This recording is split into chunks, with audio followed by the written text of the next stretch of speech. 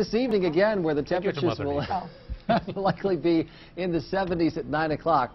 Sky should be partly cloudy this evening, and again, the winds are fairly light, turning around to the southeast for a direction. There is live Super Doppler 7 radar. Not a thing. Again, quiet in our local area, even though we had some clouds move through. There was a shower out here between Hastings and Blue Hill, and now gone. As we've got dry air in place, so there was a little upper level disturbance moving across Nebraska last night and this morning. Did create a few showers and thunder showers in central Nebraska. These have fallen apart. Remember, the air over eastern Nebraska and into Iowa is pretty dry, so just some mid-level clouds. Bigger hole in the clouds with more sunshine in southeast Nebraska. Temperatures a few degrees warmer there. But everybody, pleasant conditions through the afternoon. So this is moving by. Then there's a break. Now there's another disturbance out here over the Rockies. That one looks like it'll push a front into Nebraska on Friday and maybe touch off storms for us on Friday evening and Friday night. Here's a live check with our SkyCam network. That is beautiful.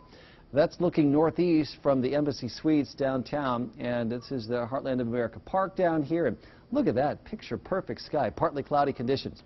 Our hourly planner has us holding near 80 at 7, 75 at 9, 72 at 11 o'clock, and another night where maybe you can scoot by without the air conditioning as temperatures drop back into the 60s. It'll be a little bit more humid tomorrow, and then hot and humid on Friday. 81, dew point 61. There's an east breeze at 13 miles an hour. It all feels pretty good, and most of the temperatures are in the low 80s.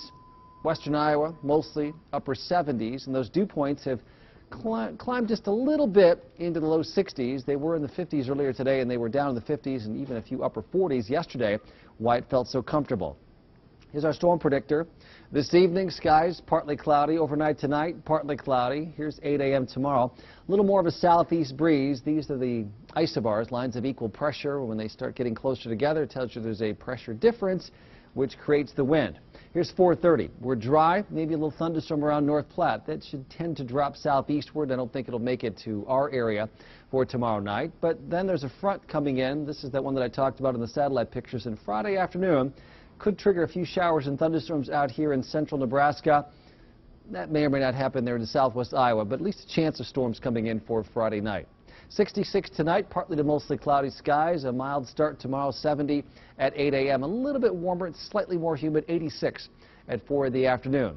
The next 3 days continue the heating trend up to 94 on Friday. We should have a good amount of sunshine, but late in the day and then Friday night some showers and thunderstorms. Saturday also a chance of showers and thunderstorms in the evening and overnight Saturday night. Sunday, Monday, still pretty warm or hot and humid, depending on how you like it. And then another front, maybe a few showers or thunderstorms on Tuesday. Kind of a nice